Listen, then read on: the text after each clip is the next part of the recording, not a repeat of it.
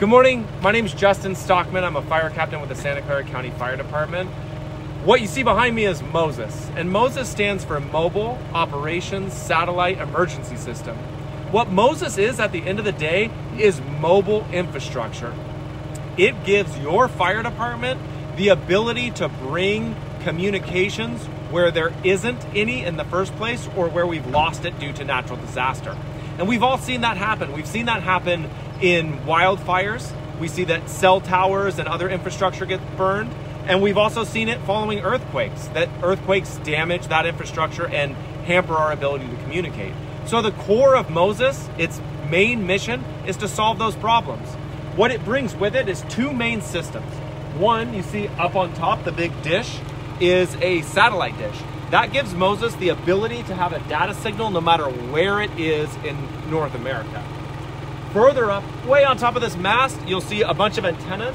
What those antennas do is connect to traditional cellular systems. What makes MOSES's ability to connect to cellular special is it can do it over very long distances and at higher speeds than a typical mobile phone could. By bringing data in through these two specialized systems, MOSES then is able to broadcast a bubble of communications in a local area, up to several miles.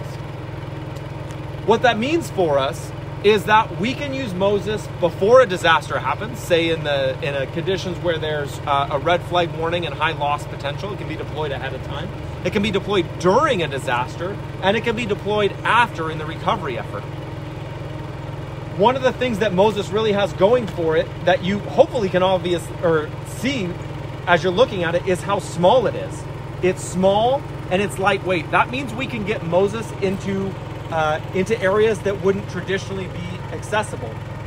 It's towable by pretty much any pickup truck or SUV.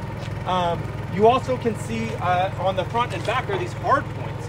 And what these hard points are there for is so that it can be lifted by a helicopter. It can literally be slung under a helicopter, picked up off the ground, and dropped where we need it. The other major thing you'll see on MOSES is the onboard generator. So this is a pretty standard generator. What it's doing is it's powering a bank of batteries that then power the rest of the system. On one tank of fuel, the generator plus the batteries can run MOSES for more than 24 hours. The other great advantage to MOSES is it is insulated against weather. It's insulated against hot weather. Each one of these black cases that contains components has its own air conditioning unit that maintains temperature in there. Everything is rated to withstand heavy rain, and it can also withstand heavy winds. That's what you see the jacks are down for, to provide that additional stability. So in summary, what MOSES brings to your fire department is the ability to solve these problems that have plagued the state of California for a long time. And that's the sudden loss of infrastructure or the need for emergency operations to occur where traditional infrastructure isn't available. MOSES is a statewide resource. It's available statewide. We're excited to get it out there to help protect lives, protect property, and protect the environment.